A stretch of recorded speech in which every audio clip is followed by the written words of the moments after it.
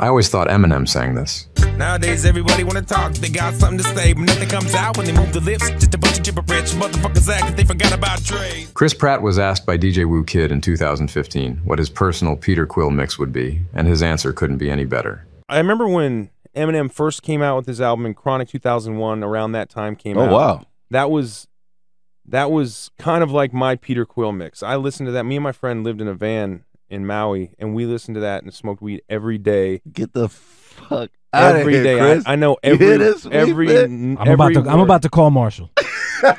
Let's Dude, go. I tell you what, I know every word to that album.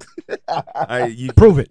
Prove it. What do you want me to say? With his back against the wall, Chris then proceeds to perform a flawless rendition of Forget About Dre. What do you say to somebody you hate? What? Anyone trying to make trouble your way?